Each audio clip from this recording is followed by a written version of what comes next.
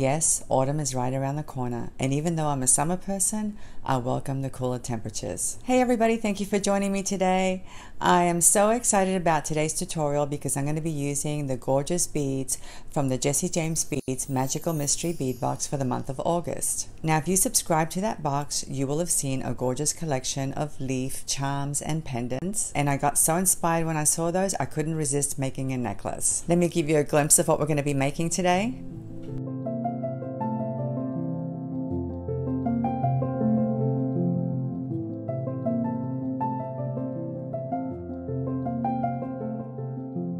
Now, if you don't have any of the beads or pendants or charms left, you can still make this necklace. I just want to inspire you guys, okay? That's what this tutorial is about. So I want you to try and find similar items from your stash or go out and buy them. I will leave a list of all the materials down in the description. So anyway, guys, I don't want to make this video too long, so let's go ahead and jump right into it. All right, let's go ahead and go over the materials. Here's the box. You're going to need the mold cider packet. You're also going to need the falling leaves packet and the red cap mushroom amanita muscaria packet and the moss and fern packet. So now let's go ahead and select the beads from each of the packets. Now, if you don't subscribe to the Jessie James Beads Magical Mystery Bead box, I will leave a list of all the materials down in the description, okay? Some of them may be difficult for you to find because they're exclusive to Jessie James Beads, but at least you'll have some idea of the sizes of the beads and the charms and the pendants. Let's go ahead and select the beads from this mold cider packet.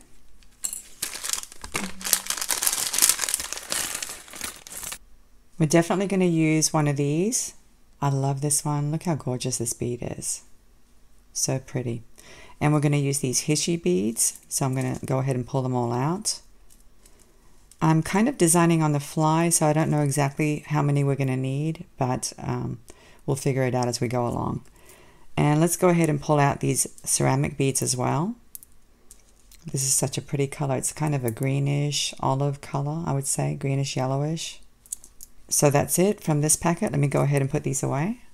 And here's the moss and fern packet. Now, I've already played around a little bit, so I kind of know what I'm doing. But like I said, we're going to be designing on the fly a little bit, so I'm not sure how many of these we'll need. Let's pull out 4 to begin with. And I'm very tempted to use this squirrel because it's so cute. I really am. But I may reserve this for a bracelet later on. This acorn, though, is so cute. I'm tempted to use this one as well. But anyway, let's go ahead and start with these 4 ceramic beads, and then we'll decide later on. And here's the red cap mushroom packet.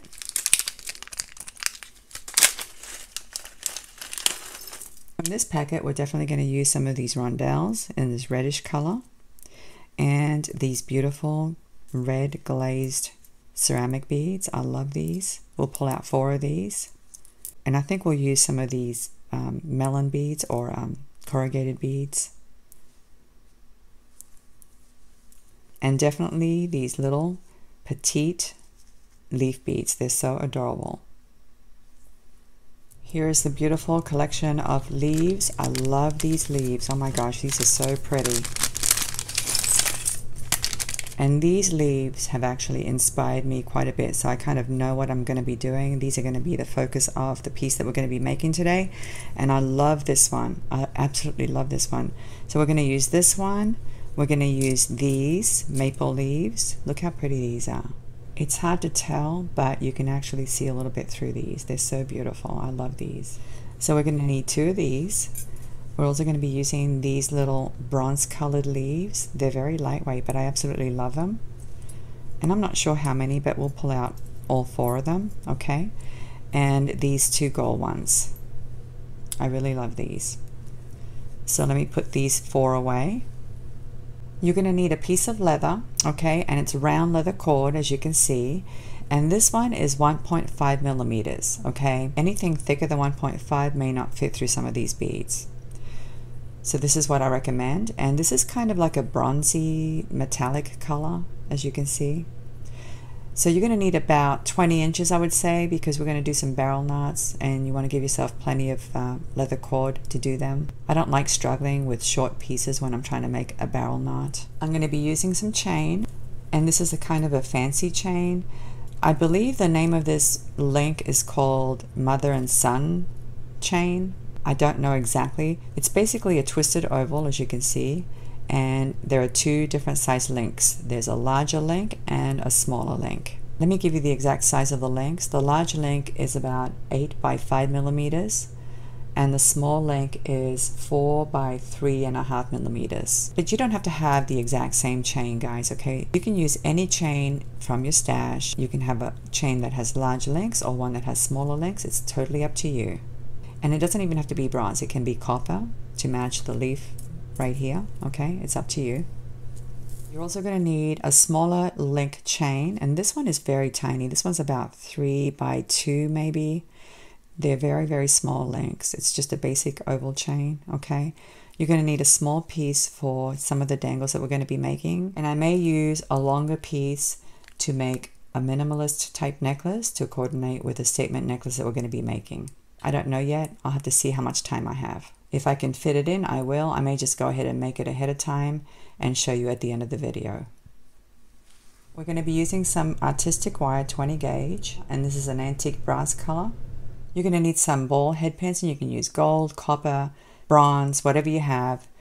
I happen to have gold, and these are very thin. They're about 26 gauge. We're going to use these to make some little charms using the tiny beads, so they need to be very thin.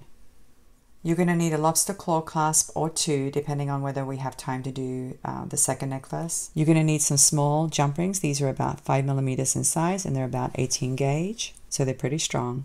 You're also going to need some 6 millimeter jump rings, and I believe these are 19 gauge. And all of my jump rings are going to be bronze colored, but you can use copper or gold if you don't have bronze. All right, let's go ahead and get started. I'm going to go ahead and put a clip on the end of my leather cord so that my beads don't slide off.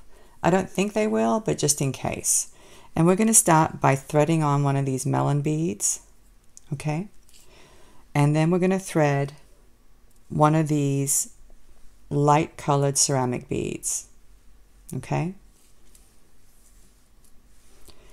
The next thing we're going to thread on is one of these charms, leaf charms.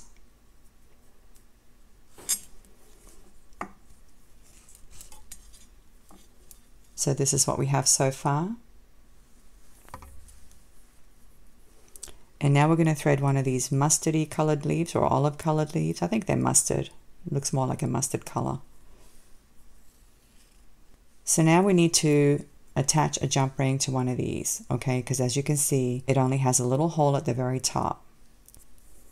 Here's my jump ring, and it's the 6 millimeter size. We're going to go ahead and open it. Thread it through the hole of the charm like this and close it up. You want to make sure that it's closed very, very well, okay, because this charm is very thin and it'll slip through a gap if you leave a gap, okay? So you want to check your jump ring, and these are very good quality jump rings, guys, okay? The cuts are very clean and straight, and you can barely see them. So if you're going to use jump rings, you want to make sure you use good quality jump rings that close very well, okay? I can't stress that enough. So this is what you should have. And now we're going to thread it through just like this. Bring it down. Next, we're going to thread one of these hishi beads, wooden beads, and bring it down. And now we're going to thread a red one, a red ceramic bead, and bring it down. So this is what you should have so far. And I'm not concerned that I'm seeing the leather, okay? I kind of like that because I want the leather to show a little bit. Otherwise, what's the point of using leather, right? Next, we're going to thread on another one of these wooden beads. And now one of these maple leaves. I love this. It's so cute. And another hishi bead. Let me show you what we have so far. And the reason I'm threading these Hishi beads on there is for spacing. I want my leaves to be spaced down evenly, okay? Plus it adds a little splash of color. So the next bead that we're going to thread is this one, okay? Now this one is going to have a little piece of chain underneath because we're going to use the chain to attach this leaf pendant. All right, so let me show you what we're going to do. So here's the chain that we're going to be wrapping around the bottom of this bead, okay? And I've already figured out how long the chain needs to be, okay? So what I need to do now is open up one of these links. I always try to save my cutters if I can. So if I see that these are links that can be opened, I just open them, I don't cut them. And this is the piece that we're going to be using, okay? It's not very big at all right? If you need the measurements, let me give you the measurements. It's about 15/16 of an inch or 23.83 millimeters, almost 24, okay? It's going to wrap around this bead pretty snugly. Let me show you. We're going to thread the leather cord through this link right here, okay? And then we're going to thread it through the bead, just like that. And then we're going to wrap the chain around the bottom, and this is a little challenging because I want it to be pretty snug, and thread it through the leather cord again. So this is what you should have. Whatever chain you use, you want to make sure that you have an odd number so that there's one link at the very bottom of your bead. Just like that. Okay. Slide it down. And now we're going to attach this copper leaf to the bottom of that chain. And we're actually going to use one of the smaller jump rings for that. The 5mm jump ring. And it's pretty strong. Like I said, these are 18 gauge, so these are going to hold up really well.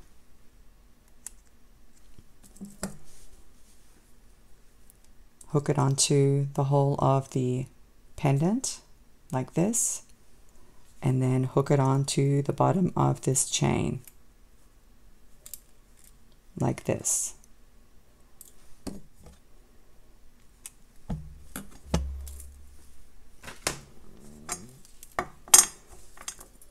And this is what you should have so far. So the reason I used the 5mm is because I didn't want the leaf to drop down too far, okay? Had I used a 6mm jump ring, it would be hanging too low, and I didn't want that. So that's why I used the smaller jump ring. But, you know, if you're going to use a smaller jump ring, like I said before, it's got to be a strong one. So I recommend 18 or 19 gauge. So now that we have this one attached, we're going to repeat the same pattern in reverse. So let's go ahead and thread on one of these Hishi beads. The maple leaf, another one of the wooden Hishi beads,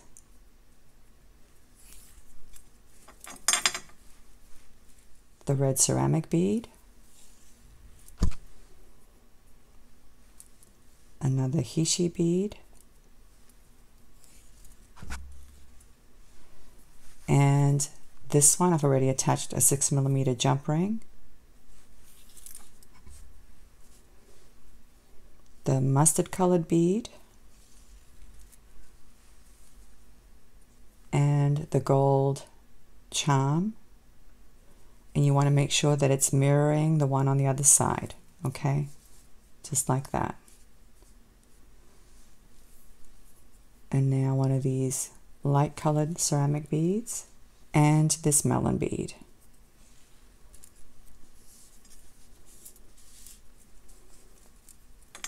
So this is what you should have. Okay, so now we're going to do some barrel knots to finish this off, and I'm going to keep my clip on here.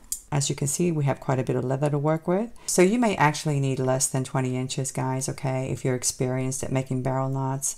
But I told you to get 20 inches just because I know some of you are beginners, and I don't know about you, but when I first started doing barrel knots, I would mess it up, and then I'd have to snip off the bit that was messed up and start again. So that's why I'm recommending 20 inches so that you have plenty to work with. Now for the barrel knot, you're going to need something that's tubular, okay? Now you can use these nifty tube beads.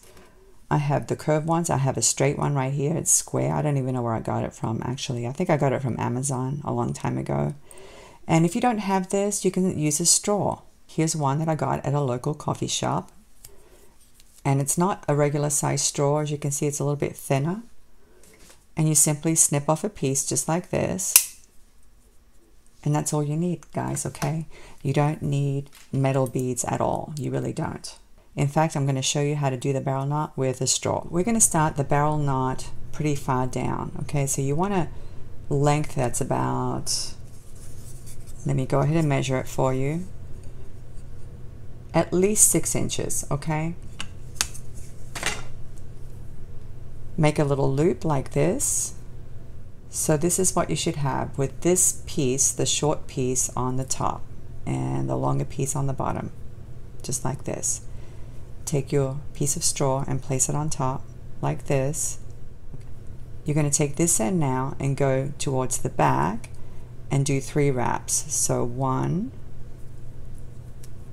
2, 3, like this. Hold on to your wraps. Once you have your wraps formed, you can actually shorten the loop a little bit by pulling on this end right here just a little bit. Take the end now and thread it through the straw.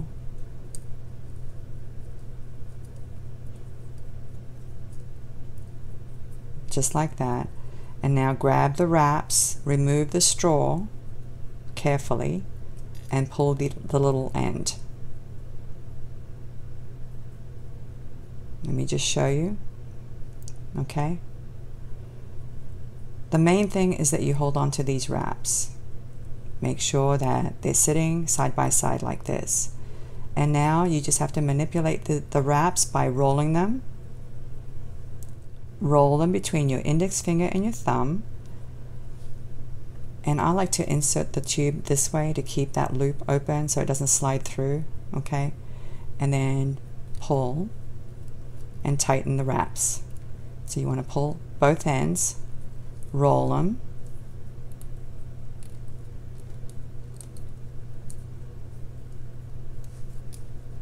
and continue to roll until you get 3 tight little wraps, okay? Pull a little bit, but don't lose that loop. It's a little tricky. As you can see, I'm grabbing this end of the loop, pulling this one, and then I'm pulling this one to shorten that loop a little bit. So it takes a little practice, but just keep trying, guys, and eventually you'll get it, okay? You want to end up with 3 neat wraps like this. Normally what I do is I add a little bit of glue in between the wraps and inside there because this is a sliding knot of sorts, okay? So if your wraps aren't tight, it could slide, but usually if you make them really tight, it's a pretty secure knot.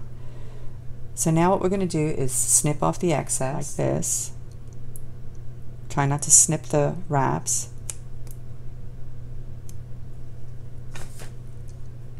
And this is what you should have. Okay? Let's go ahead and add some glue. I like to use GS Hypo Cement because it has a very thin applicator. And you're simply going to add a little glue inside this area here where the loop is, and then a little bit in between your wraps, not too much. And then again, some glue on this side. Very small amount.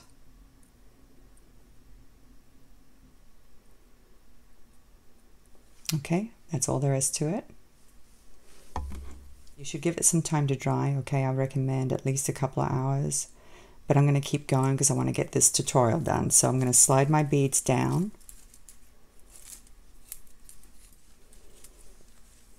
Once you have your beads slid down, you're going to come to this end. Okay, now this barrel knot is going to be a little bit more difficult, I'll be honest with you, okay? And the reason is that we want to try to get as close to that bead as possible. So we're going to make a loop very close to your bead, like this, okay, as close as you can get.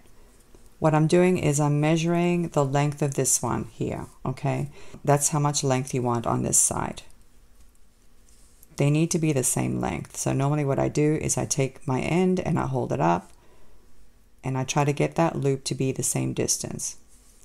Once you have that, take your straw, place it on top, and do your 3 wraps the best way you can. Okay, so 1, 2, 3. Take the end and thread it through the straw.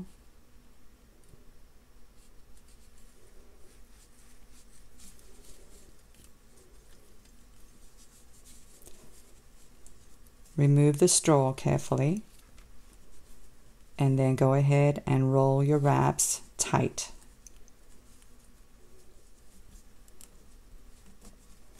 It's a little tricky, like I said,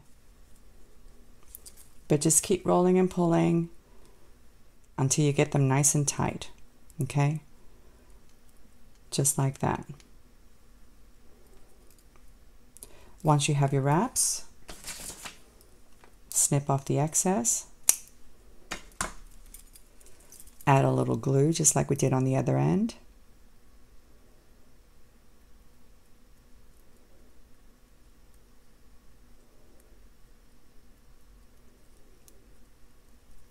Try not to get the glue on your beads, okay? You really don't want to add too much. You don't want it dripping.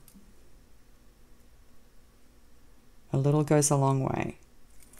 This is pretty strong glue. And that's it, guys. Isn't that cute? It's so adorable. So like I said before, it's okay to have a little leather showing. That's what we want. We want to show off the nice leather. Okay. Now that we have this done, we're going to make some charms that are going to hang in front of this leaf. These are the beads we're going to be using for the charms. We're also going to use some of these ball head pins. And I'm going to snip off a piece of this dainty chain, about 1 inch long, I would say. Let me go ahead and cut it.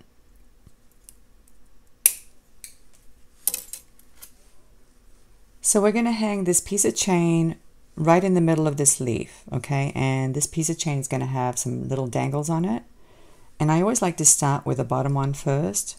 And I think I'm going to make the bottom one red. So thread it onto your bead like this. Grab the wire at the very top of the bead like this. And we're just going to make the beginning of a wrapped loop. So switch your pliers to this end of the wire. Bend it. Wrap it around the top nose like this. Flip your pliers around. Continue to wrap to the back like this. And before you go any further, attach it to your chain. So we're going to grab the chain and attach it to the very last link. Just like this. Slip it into the loop like this. Grab the loop with a skinny set of pliers, and I like to use these by Xuron. They're crimping pliers by Xuron. I use these because they have a very thin, flat tip, and I can grab very tiny loops. So grab it, and then with another set of pliers, needle nose pliers, you're going to make 2 to 3 wraps, something like that. Okay, it's up to you how many wraps you want to do. Once you have your wraps, snip off the excess. And tuck in any little sharp bit that you may see sticking out. And this is what we have. Now you might want to hold it up to your leaf to see how far down it drops. Okay. And that looks about right. And by the way, guys, this leaf does have a front side and a back side. So you want to make sure you hang your charms on the correct side of the leaf. But we're not going to do that yet. We're going to continue to attach little dangles to this piece of chain. So the next dangle is going to be a leaf bead, like this. Isn't that cute? It's so adorable. So once again, you're going to grab the wire at the very top of the bead, kink it, switch to this end of the wire now, the pin. Wrap it around the nose like this. Flip your pliers around. Continue to wrap to the back like this. Remove your pliers. Now you need to decide where you want to attach it. And I think I'm going to attach it on this link here just because the leaf drops down quite a bit. Okay, and I don't want it covering the bottom bead. Grab the loop and do a couple of wraps. Now you're going to snip off the excess and tuck in the little bit.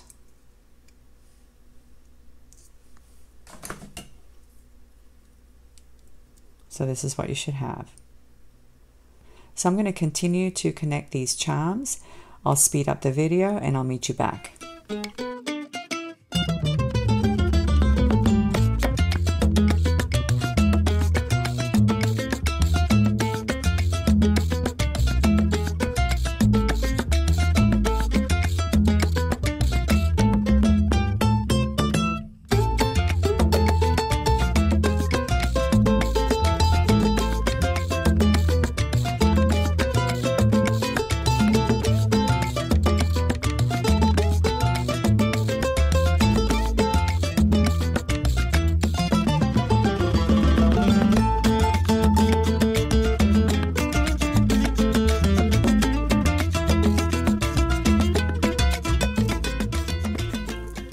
Okay, I'm back. As you can see, I've attached my little dangles, and there really aren't any rules, guys, okay? Basically what I do is I start at the bottom and then I work my way up and I just hang them wherever I think it looks good, okay? There are no rules, okay? They're not spaced out perfectly evenly. I just figure out what looks best, and that's where I hang the dangles. So now that we have these done, we're going to connect them to this leaf pendant. I was going to use another jump ring here, but I think what I'll do is open this one up, okay? So let me go ahead and open it up. And then I'm going to hook the last link onto my jump ring, just like this, and close it up again. Really well.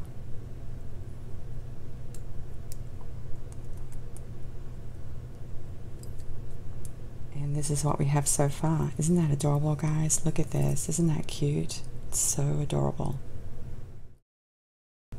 Now that we've got this portion done, we have to decide, should we make some more beaded components or should we just attach the chain and call it a day? I think what I'm going to do is make some more beaded components because I want to add a little bit more interest, and I'm just going to add one on each side and then I'll attach the chain. So for that, we're going to need some more of the ceramic beads. Let me go get them. I think I'm going to use these mustard colored ones, one on each end, like that. And then I do want to add more red to these components. I'm going to use these rondelles, one on each side like this. So for the beaded components, we'll use this artistic wire, 20 gauge, and we're going to snip off 2 pieces. Each one is about 3 inches long. I'm going to grab the wire about 1/3 of the way down, give it a kink, switch to the short end like this. Wrap it around the top nose, flip your pliers around and continue to wrap to the back like this. Remove your pliers. Now we're going to attach this loop to the leather cord, so to do that you will need to open the loop a little bit, attach it through this loop, the leather cord loop, and close up your loop again like this. Grab it with your skinny pliers, and then with another set you're going to do about 2 wraps.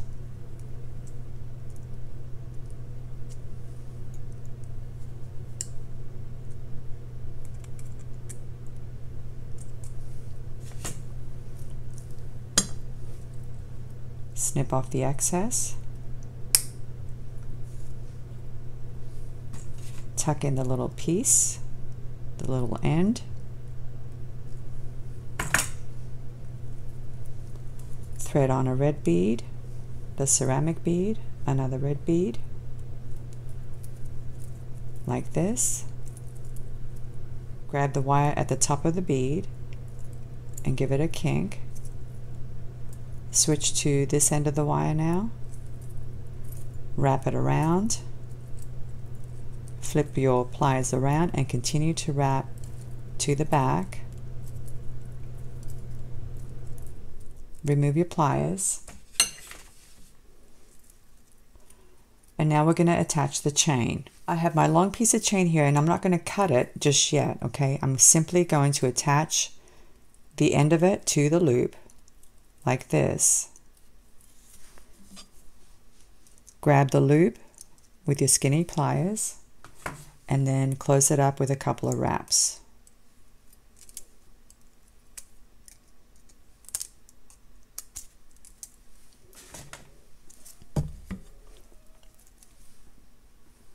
Snip off the excess. Tuck in the little end. So this is what we have so far. As you can see, I have the long piece of chain here. So now what I'm going to do is I'm going to go to the mirror and hold this up to my chest and figure out how long I want it to be. Once I figure out how long I want the necklace to be, then I'm going to cut the chain. So let me go ahead and do that and I'll come back.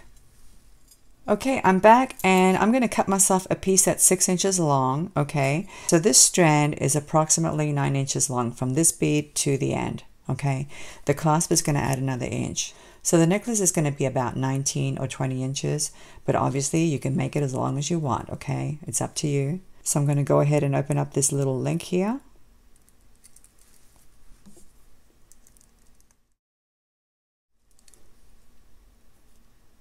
Remove the chain. Here's the 6-inch piece. And now, since I already know the length, I'm going to go ahead and measure out another piece that's 6 inches long. There's my second piece. So once again, grab the wire a third of the way down, give it a kink, flip your pliers to the short end of your wire, wrap it around your nose, flip your pliers around, continue to wrap to the back. Open up your loop a little bit so you can slide it into the loop of the leather cord.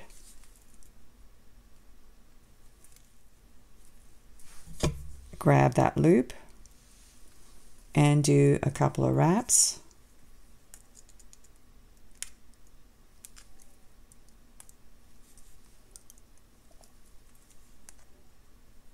Snip off the excess. Tuck in the little end and thread your beads. The red one, the ceramic one, and the other red one. Bring them down. Once again, grab that loop, kink it, and do your little loop at the end.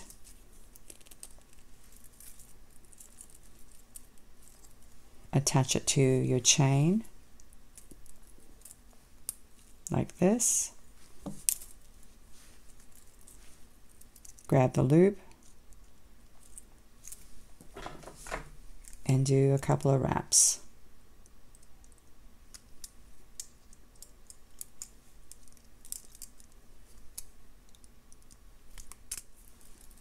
Snip off the excess and tuck in the little end. Isn't that adorable, guys? I know I keep saying that. I just love the combination of the leather, the gold, the bronze. So much going on, but it all coordinates really nice. I absolutely adore these leaves. I know I keep going on about it, but they're just so cute. Okay, so now that we have the chain attached, all we have to do is attach the clasp. I have my lobster claw clasp and 2 6mm jump rings. Grab the jump ring, open it up, attach it to the end of your chain, and then attach your clasp and close it up. And on this side, we attach the jump ring.